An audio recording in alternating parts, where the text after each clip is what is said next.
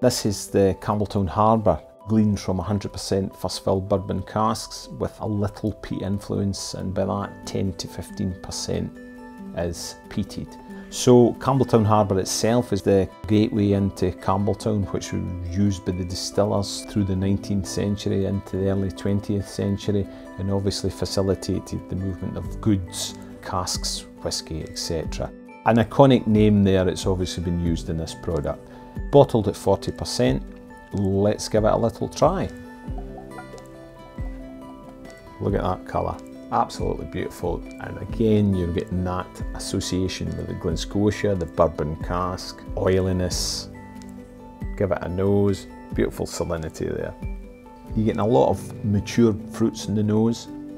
There's that real oily background, there's a little bit of spiciness there, and of course peat, that peat element in there. Okay, on the palate.